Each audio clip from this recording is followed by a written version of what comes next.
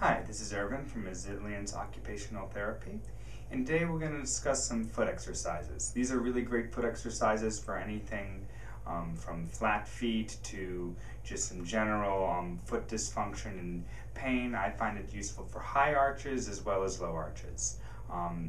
In conjunction with the structural integration series, when I first did these exercises, they didn't completely correct and give me a perfect arch, but they brought me from flat feet to having some degree of arch.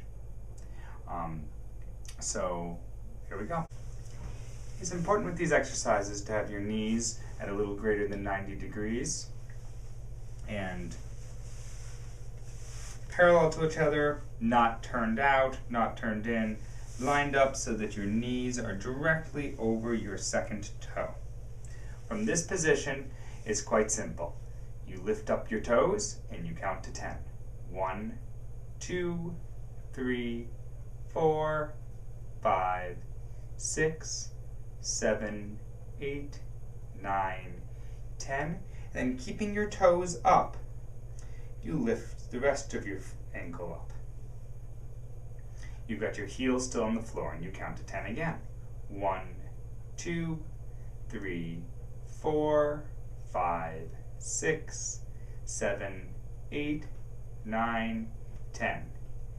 Then you bring your foot flat to the floor again, but keeping your toes up for another set of 10. 1, 2, 3, 4, 5, 6, 7, 8, 9, 10, and rest. I'm just going to run through this one more time. Toes up, 1, 2, 3, 4, 5, 6, 7, 8, 9, 10. Balls of the feet up, 1, 2, 3, 4, 5, 6, 7, 8, 9, 10. Balls of the feet down with toes still up, 1, 2, 3, 4, 5, 6, 7, 8, 9, 10, and rest.